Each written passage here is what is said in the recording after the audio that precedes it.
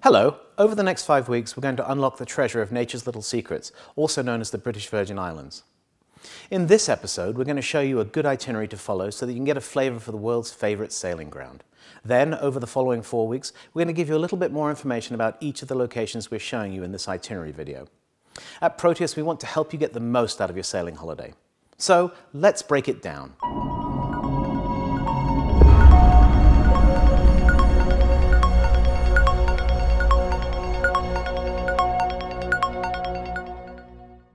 Welcome back. In each of the locations, we're going to tell you about the facilities and amenities for the anchorage. But first, a few basic bits of information. Anchoring and mooring balls are the order of the day in the British Virgin Islands. There are a few marinas available, but unless you have air conditioning aboard, the best way to be cool at night when you're asleep is to either swing at anchor or on a mooring ball so that the air can flow through the boat. There are a couple of different types of moorings available to you. There are pay moorings, which is the majority of the moorings, and they will be clearly marked with the name of the restaurant, bar or hotel you must pay for the mooring at. Or in some cases, the mooring field is patrolled by a dinghy and they will collect the fee from you. In almost all cases, this is a cash transaction, but be sure to get a receipt. Take care not to use a local business's or private citizen's mooring. The balls will be clearly marked if they're public. These moorings are professionally maintained and provided you set up your bridle properly, you'll have a peaceful night with no drama. The second type of mooring available to you are the National Parks Trust moorings. These are daytime only, never overnight, and only available if you've purchased your parks permit. Please keep the permit aboard, as you may be asked to provide it by a ranger. The charter company will supply you with a permit, so don't stress about it. The balls within the park are color-coded so that you'll know which ones are for which use. Yellow balls are for commercial diving companies' use only.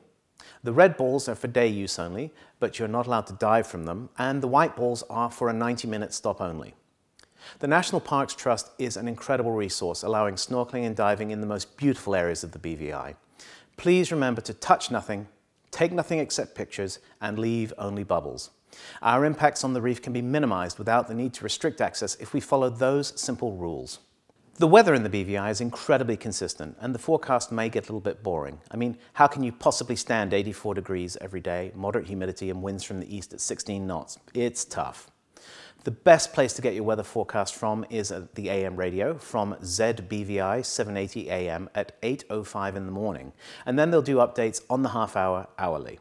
You can also get the weather from VHF on WX3 or 6 depending on where you are in the BVI. For those of you from more northern climes who are used to huge tidal ranges and ripping currents, the BVI will be a welcome respite. The tidal range can get to about a foot depending on the phase of the moon and the time of the year. There's also very little current to worry about. We'll cover where you can get groceries and all that you need to make your BVI sailing vacation the best one ever in the 4 videos that will follow this one, although we will give you a basic overview of where the amenities are in this video. So let's assume you're on board, provisioned, have had breakfast, and you've had your technical and chart briefings. It's time to cast off. This is the most stressful part of your entire vacation. It's been a few months since you've sailed last. You've not ever sailed this boat, and the crew has not really ever worked together. We recommend you have a little chat with the team and assign the jobs with clarity and clearly defined responsibilities to get you off the dock. Oh, and remember to unplug the shore power cord. The only fireworks show you want to see are the ones on New Year's Eve. All charter bases are along the southern side of Tortola, so no matter which one you start from, this itinerary will suit you. So the video you're about to watch is going to be quite long.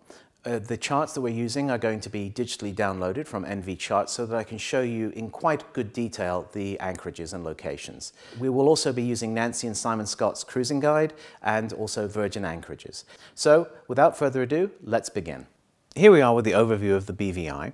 This is the entire BVI, and I've got the route planned on where I'm going to show you for the overview.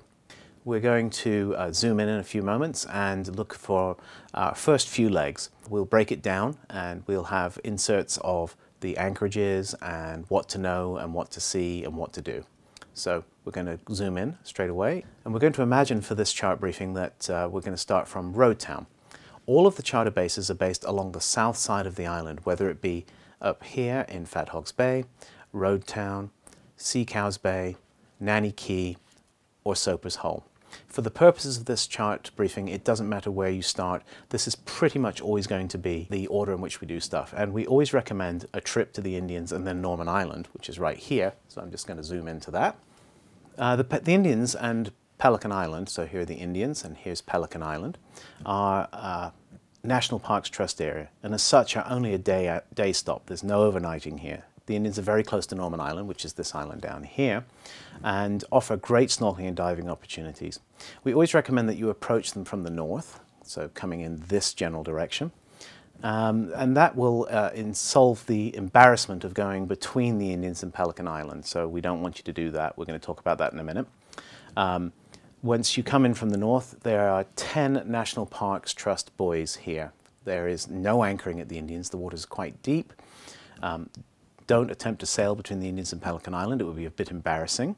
However, there's always excellent snorkeling on the reef between the islands and Pelican Island, so we suggest you just dinghy over there, and you can dinghy into the lee of the island. It's deep enough area for excellent scuba diving too, in and around here. You may not anchor in the national parks. If there's not a ball at which to moor, either circle or go down to Norman Island and dinghy back out. It's a little over half a mile, and there are dinghy moorings on the south side of Pelican Island strategically placed. After a great snorkel or dive at the Indians, motor over to Norman Island. There, in the bight here, you'll be greeted by the William Thornton, the Willie T as it's affectionately known. The William Thornton is named after the architect of the Capitol building in Washington, D.C., you know, the one with the big dome on it that you see. And in there you'll find a floating pirate ship in the bight. And the restaurant and the bar on shore here is called Pirates. And there's a little dinghy dock that you can go into. We strongly recommend you pick up a pay mooring ball in the anchorage rather than anchor. As you can see, it's quite deep in here. This is not feet, this is meters. So if you are going to anchor, you need to anchor in close to the shore, but you must be careful because there is a tendency to backwind here. So your swing will be very, very important. But you've got the Willie T where all sorts of nefarious stuff happens, and you've got the dinghy dock to the Pirates over here, which is also a great little restaurant on shore. There are no other services in the bight.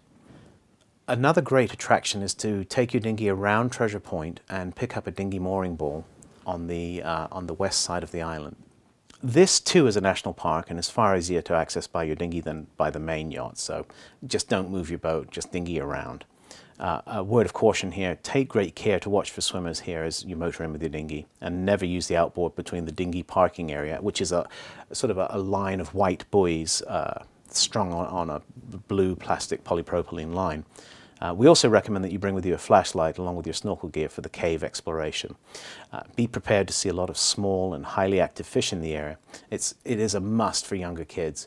In fact, just a little anecdote, when we used to live there, my kids used to snorkel in there, and I'd always take little gold coins and scatter them around for them to find in snorkeling. And it was always sort of something they would show off when we go and have lunch at the Pirates or on the Willie T. So this is a great place to stop for the evening, and we are going to now think about what we're going to do the next day. All right, it's now your next morning, and you're waking up and you're feeling a little bit thick and foggy because you spent the evening discussing rum beverages at the Willie T. We recommend you head out and head over to Peter Island. Peter Island is half owned by the Crown, as in the Queen, and half privately owned, very, very high-end resort. You'll find a marina actually in here in Sprat Bay, which we'll talk about. And we're just going to zoom in a little bit here. So in here is Sprat Bay where the marina is. Okay. Please note that when you go into Sprat Bay that there'll be a marina with fuel, ice and water available for purchase. The prices can be very, very expensive here. Expect to pay $1 for a gallon of water, and that's to just go into your tanks. However, there are a couple of great anchorages here, both to the north and south sides of the island. We're going to focus on just Great Harbour. So we'll come back and do the other anchorages when we do our sections. Great Harbour is a good anchorage, but you've got to come all the way in. You can't go too far in here because there's fishermen in here. It's quite deep water, and if you tuck up in the eastern portion where I've been showing you here of the anchorage, you'll be well protected. However, the bottom is challenging to anchor in, so take your time if this is where you're going to anchor. There are mooring balls towards the western side of the bay over here, And outside of it's a restaurant there called Ocean 7. It's quite a good restaurant. They do expect reservations. And there is a dress code there, so if you've got a jacket, that would be great. They don't have garbage available there, so they won't accept your garbage.